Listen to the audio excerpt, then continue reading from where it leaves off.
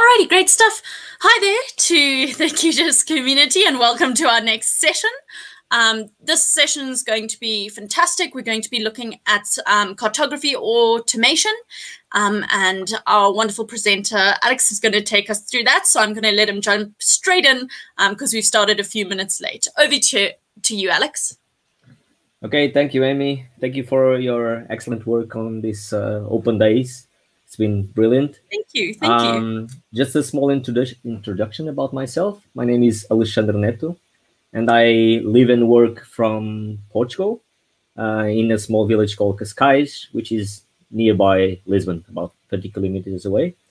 I currently work as a self-employed geospatial consultant, and I work with the QGIS cooperative, which is a team of several people, including several core committers for QGIS, and also with the Portuguese company called Natural GIS, which is a company owned by Giovanni Manghi, which many of us know from the QGIS community chat, helping folks around, and also from the bug reports where he's quite active. Personally, I have a blog post called Unchained GIS, which is a bit stalled now, but it still has some interesting things if you want to check out. And you can find me on Twitter on at Alex Neto Geo, and also on LinkedIn and so on. You could also find me on Facebook, but I will answer like 1 month after you try to contact me, so it's not the best option. So regarding what I have to show, I don't have anything as prepared as Ben or Pinter that I'd love to see his presentation. It will be more of a talk. So I will share my screen. Let me know if you can see it. Yes. Yes, we can see it. Yeah, perfect. Okay, so in 2018, I was invited to work in a project to produce the Azorean land use cartography, and I would prepare the data set and the cartography itself. I would briefly talk about how the data set was prepared, but my true focus is and actually love is on the cartography. And I will not be talking about how to make the map look good or whatever. My main objective in this presentation is showing the small acts that were needed to do to do this. Alex, could you just hide the sharing bar at the bottom of your window, please? Sorry. Thank you. Yep. Okay.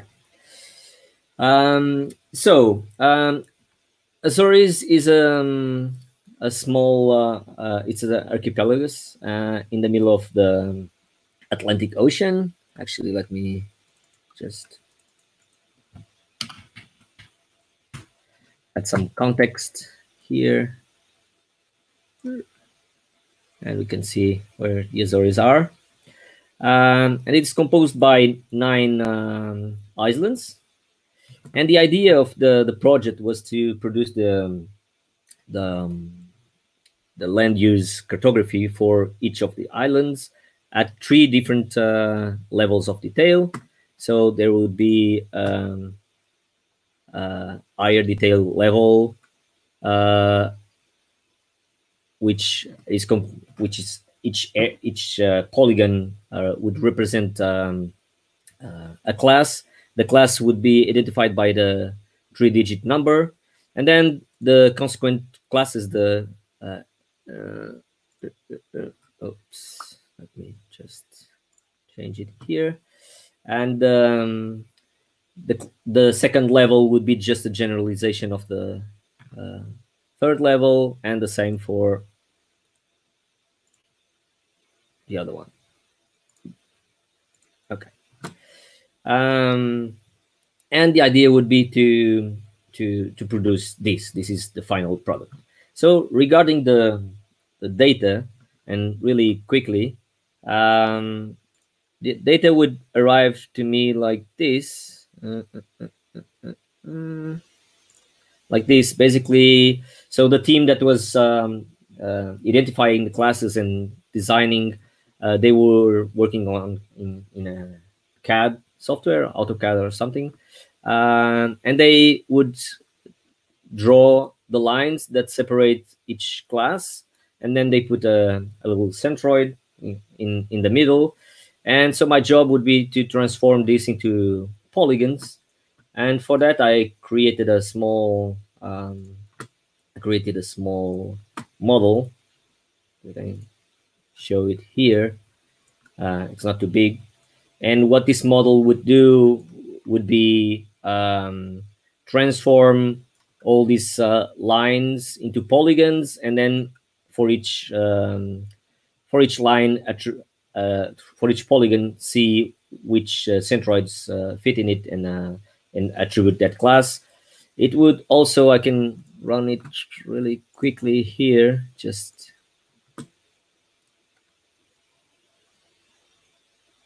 so this was the first part of automation, but it was more data preparation than actually cartography. So in the end, I would end up with a layer separated with in polygons like this, and if I check, each of these layers would have a class. Okay. I also, in the same model, I also would try to find areas that would be less than 5,000 square meters, which shouldn't be represented here, and also polygons without any class, and polygons with too many classes. So this is the basic data preparation, and we had several iterations before each island would be finished in terms of classes. By the way, I would receive each island on at a time. So for that reason, I end up I end up starting by working island by island. I was working with one of the smallest ones, so I was naively thinking, okay, I will do a project, and I will add one layer for each island, and I work with that. After all, I was expecting not too many iterations. I would produce the cartography maybe 1 or 2 times to fix some problem. I couldn't be more wrong. I had to do it so many times. But gladly at the early stage, I decided to start pushing all the data, so all the polygons, directly into a single table on PostGIS, and I can show it. Oops. Give me a second. Okay.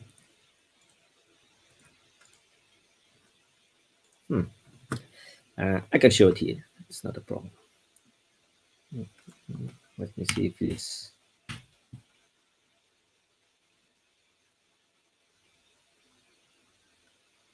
Okay.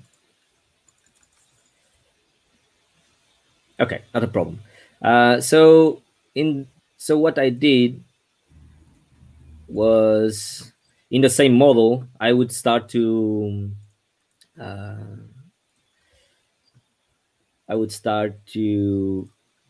okay, in here we can see it. I would start to import all the polygons directly into the same layer and same table. I would identify the class of each polygon, of course, the area, the designation, which is not that important for now, but I would also indicate the island for which the polygon presented. So I was separating all the polygons by class, but also by island. This is ilha, which means island. Okay, and this means that I would have one single layer in my project that would represent all the island islands. Okay, like this. And then still on, I would love to show this, but it's not going to be possible. At the same time, I created materialized views to transform the level 3 classification in level 2 and level 1. Basically, it was like a generalization of the aggregation of the data. So if for those that are not familiar with the way this works, so the first 2 digits of level 3 are level 2, and the first digit of level 3 would be level 1. So it was quite easy to transform one thing into another. And this was done. It was not automatic because it was taking too long, but whenever I wanted, I could just trigger that to run. And I would have three different layers for each level. Okay. So the next thing was I wanted to, for printing the maps, we wanted to print it at a scale of 25,000. So we had to create some kind of a grid cartogram where we divided the whole territory into 35 pages. And the final result that we were looking at was something like this. Let me see here. It was something like this. This was the, okay. To do something like this. This would be a simple atlas project. I could use the coverage layers just to cycle through each page. If this was all the same territory, continuous territory, and a single level, but the reality is that it was not. So each page would have to be printed in several levels. So this is page 4, and it would be level 1, level 2, and level 3, and check how the legend also change. And at some point, it would also move to another island. So starting from the basics, I will show the project here, the layout, which is here. Okay, so this is the layout in the layout manager, and like I said, to go and print all the 4 pages for this island, for instance, we can simply use, or we would use the atlas functionality, which would use the coverage layer, which in this case called Atlas Occidental. And what this would do is cycle for each of the polygons, and I'm talking about these polygons here. So actually, I think I have here. So basically, it would cycle through all these 4 polygons here. Okay, and at the same time, in the atlas for the map item, I would move, and it's somewhere around here. I would control the extent of the map using these polygons. Okay, so this is the simple usage. So and this is where it starts the tricks, let's call it like that. So for doing the same, but for 3 different levels, and this is something that I would like to say, the secret is always in the coverage layer. So if we can do something in the coverage layer, we can do a lot. So let me show my coverage layer here. And so this was filtered. And actually, my coverage layer was more like this. I just went and I triplicated the same polygon, and they are one on top of the others, and I have one for level 1, another for level 2, and another for level 3. So this is how the atlas moved from a simple iteration to something that iterates over a place and also over a level. So I will show it like this. And now, let's see if it works. It takes a while. Okay, so now I already have all of these island pages for level 3, for level 2, and for level 1, and I can just move from one page to another, and at some point it will show the other. This is level 3. Now it will be showing level 2. Okay, and so on. So from the same layout, I'm not now producing not 1 page, not 4 pages, but 12 pages. Okay, let me know if anyone has questions about this. I'm not sure if I'm being completely clear. So. I'll shout when there are a question or two. At the moment, they're just good luck messages. Oh, good. I like those. Me too. Okay, so this was the first. Non-common thing that I did. So the next part was to transform this into do the same for all the islands, and this was not that hard, because all I needed to do was to, and I already have the island numbers here, right? So basically, I would replicate the same strategic with for all the islands. So I would have a column with the number of the page, a column with the level, and a column with the number of the island.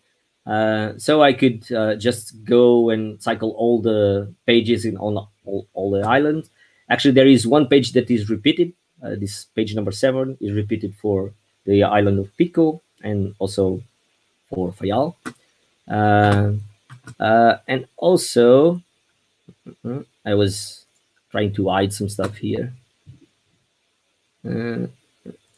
I also add, this I won't show right now. I also add some naming of the island to the coverage layer, and this would allow me to do all this labeling in an automatic way. So all these items they just come from the coverage layer attributes, and they are automatic. If I will remove the filter I have here, and now I have all the pages here. It will take a while. A second. So now I have all the pages from all the islands in this atlas iteration, and I could just choose one, and it will move there. Okay.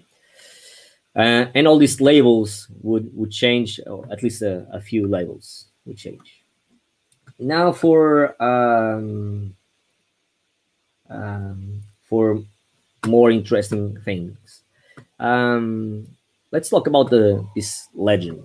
So the legend was supposed to have this look, and it would be composed by the number of the class, the description, but also some statistics about the area and the percentage of this class for each island. And this was the another problem that I faced. So I wanted statistics. First, I wanted something that looks like this. I'll show how I did it. But also I wanted statistic island by island. So to get and to see how this was done, and this looks like the same element, but actually this is cheating. So I have a legend, and then I have an element that is attribute table in here. This attribute table would come from a layer that was prepared on again, I cannot show this, which is a pity. But well, it is a layer that is prepared on PostGIS, and it basically it will calculate the area and percentage for each island and each level. And since I have this island and level attributes, I could use those on this table, and we can see it in here that I have a filter. That it's better this way. I have a filter that will make sure that the coverage layer level it's the same. It will filter so that the table only shows the same level as the one selected in the coverage layer, the actual atlas feature, and the same for the island with the island number. So a very huge table would be filtered and only show what I want. And a small hack that I did is that the attribute table does not. So the idea was to just put these two together and make sure that the table would be of the same size of the legend. Although the legend has lots of options of spacing and stuff like that, the attribute table doesn't have. So the small hack was to add a grid to my table, and for that grid with trial and error, I just increased the I put a color of a white color, and I increased the size, the width line, so that it would fit. And actually, it worked quite well. But there are two different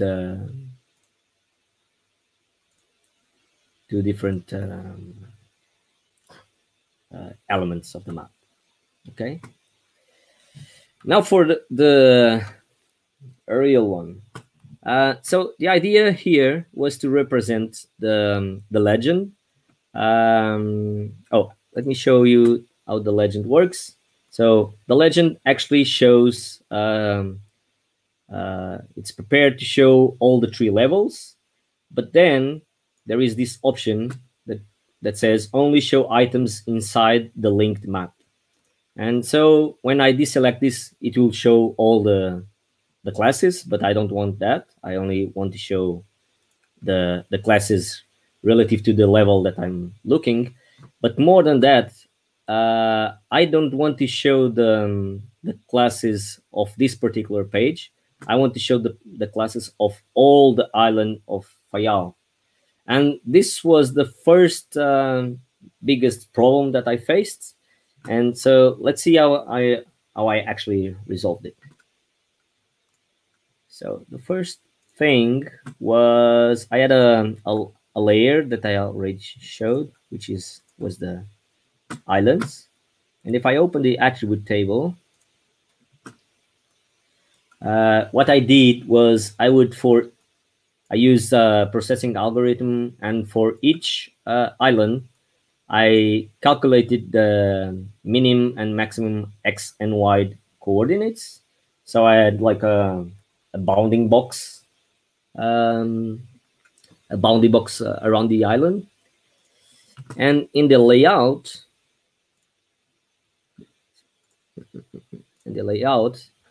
something that I've been hiding for a while, I had just created I had added another map outside my printing area. And for this map, I would control the extent of the map by using the X and Y minimum and maximum values. That actually I didn't show it here, but they were actually joined to the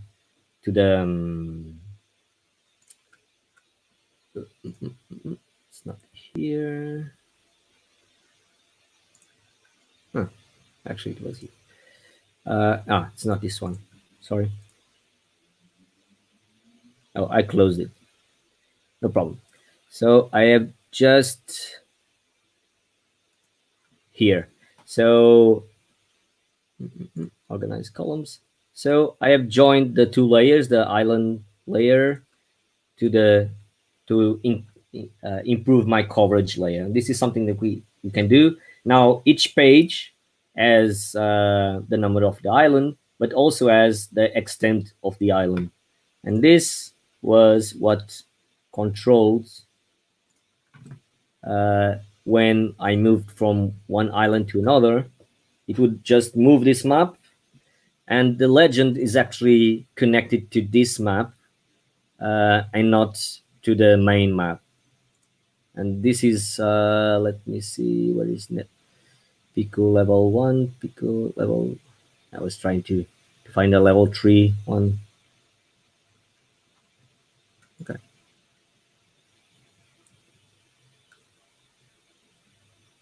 And here we go. Okay. So this is kind of a scheme to to be able to do this. Okay. So let's go show a bit more X. One of the final problems that I had was that not all pages had the same size. So if we turn the cartogram here, we can see that some pages would need a bit of an extra space. And obviously we didn't want to change the scale of the map, and we wouldn't want to do yet another layout just for these ones. So I had to, in some cases, it's just it's a big chunk that needs to be added, and in other cases, it's just a small piece that it's outside the area. But they didn't really. It was not enough to create a new page here. And actually, this cartogram is what is reused from the military one. So how was this done? So you can already see that the page it's a bit larger, but and this is page 12 of Pico. Let me find it here. Page. Okay. And as you can, I forgot to turn this off, but as you can see, the page enlarged in himself automatically. And let me show you how this was done. So in the page properties, I would in the height property, I add a small expression which would say that the value of the height would be 428 in the normal cases, and then for three special pages, 35, 12, and 14, it would increase in 4 centimeters. And this is just the page increasing, okay? Then I would need to take care of the map items. So what I did was, for the main map, in position and size, for the part of the height, I added also a similar expression, which would add 40 centimeters for the height of this map item for the same pages. Okay. Now, one important thing is this reference point, because this reference point determines what is anchored and in which direction the map item will grow. And so that's why it growed like this. And there is some problems here, which is this graphic scale and this text that are now misplaced. And what I did was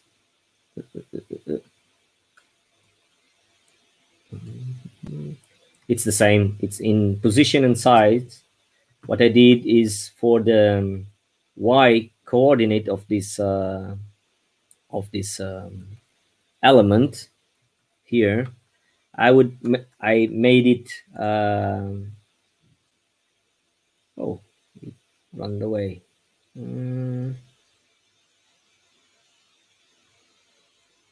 Oh, I cleaned it away. So let me see if I can find the other one, if it's done. It's here, position side. Oh, all right. So it's not this one, is sorry, this one. Okay. So what I did, the expression that I used is this. I made it linked to the layout page height. So it would pick the value of 468. And since I was using this reference point here, which is this one, it will just snap to the end of the page. And I will do the same. Actually, oops, not again. And I would have to do the same for this one.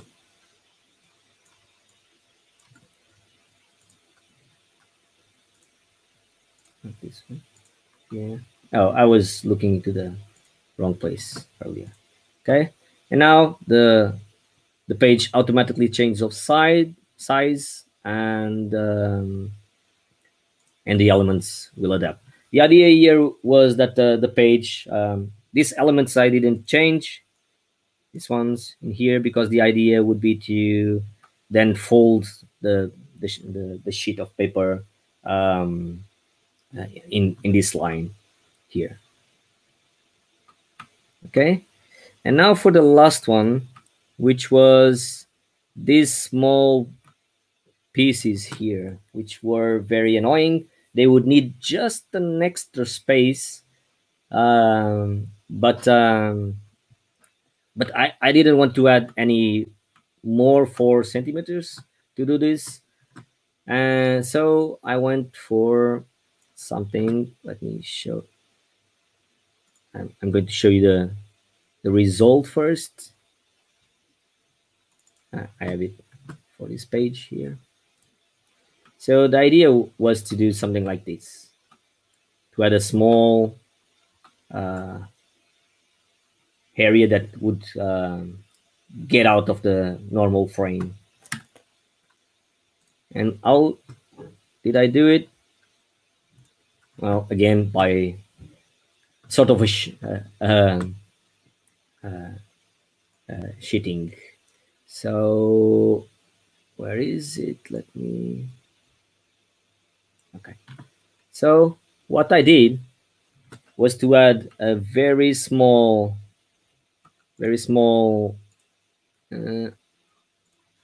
very small map in here, exactly with the same scale as the rest of the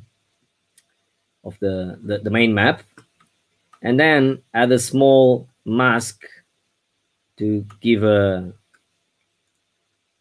this rounded aspect here, a small polygon created with this with this tool here, and I just masked the rest of the map. And these are all, they are all active here. We can see all these little pieces. There are many for different pages, and we can actually see them in the layout, in here. Okay, but they have all of them have one particularity, which is they are, I will show this one.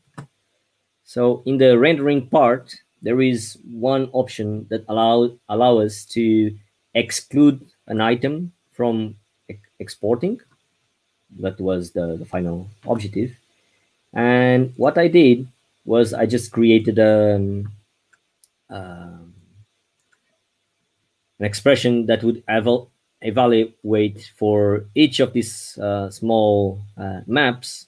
If it is the right page, then it would show up in the export.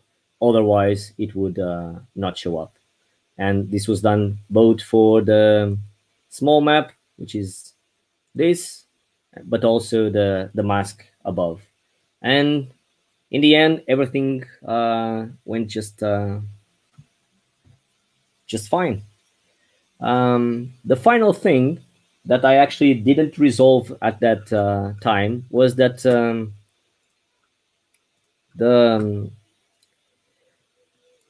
this island, the project was done in actually two different projections. This would be the UTM 26 North, and these two islands would be the 25 North UTM island. So by the time I did this, it was not possible to control. It was not possible to control the project, the map projection on the fly. But now it's possible. So at the time, I would just change the project projection every time I needed to print just those two islands. But now you can, and actually I couldn't resist to implement it, and it's quite easy. In my case, any island below 8 would be EPSG 32626, and for the other two islands would be 32625, and this would make both the map and this information here that would change. And let me get you. So Corvo, which is the smallest island. Okay, and I forgot to say something. Actually, this cartogram here was also benefiting from this extents here, because the cartogram would be related to this map and not to this here. And I think it's it. That's it. Fantastic. Thank you so much. There are a couple of questions in the live chat. So one of the questions, let me just pop my camera on. So one of the questions is, how did you decide on the placement and size of the rectangles? Actually, we used a grid already prepared by the military maps.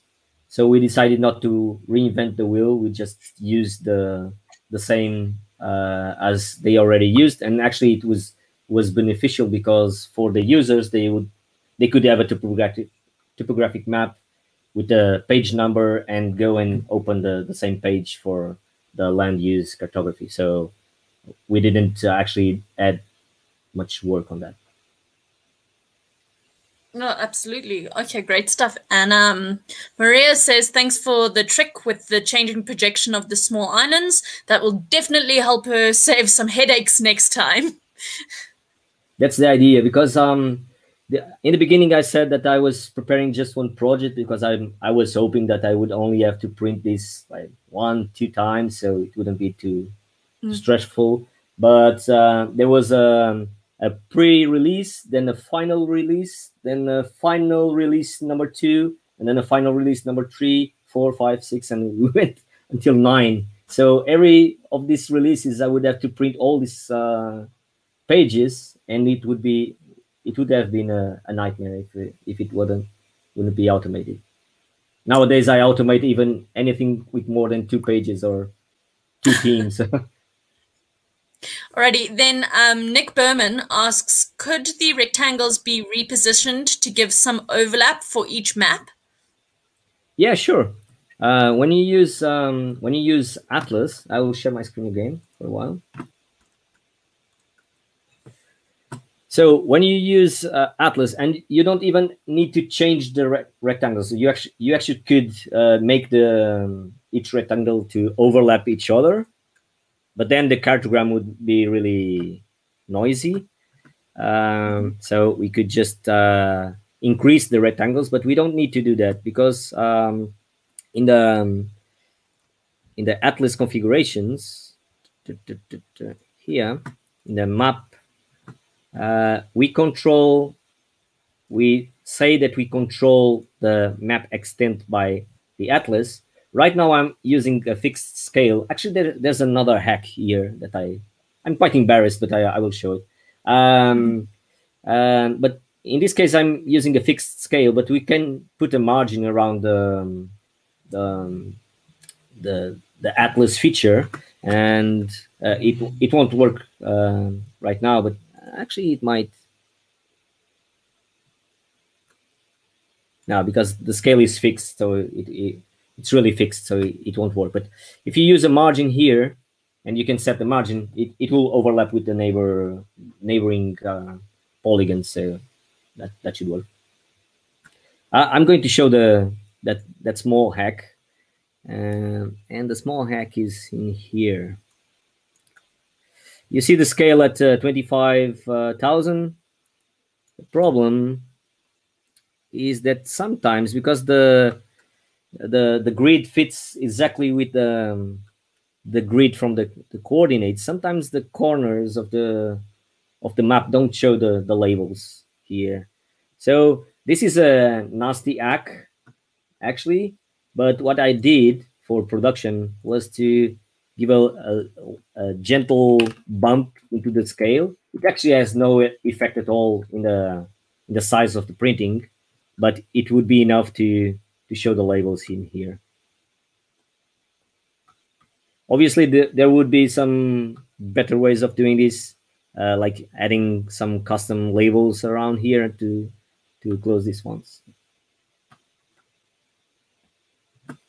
Okay. Any more questions? Great stuff. Ben from our previous series says thanks, and he learned some really great new Atlas tricks. And Nick just says thanks very much for showing that and letting him know. I don't know, Tim, if you have any questions?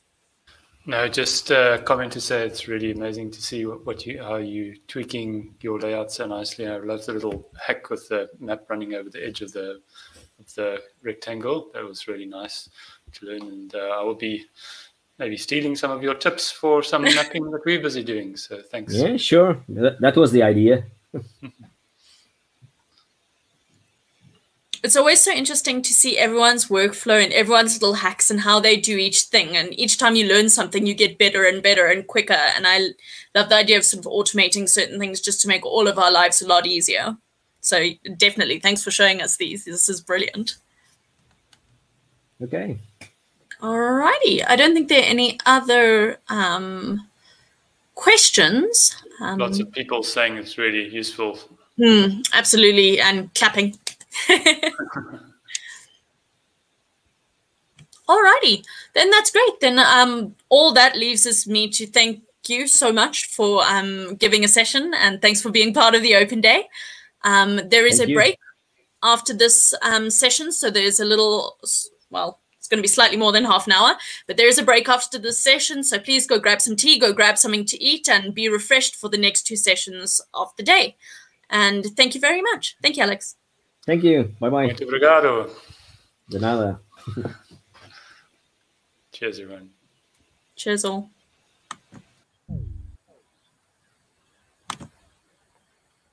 In stream.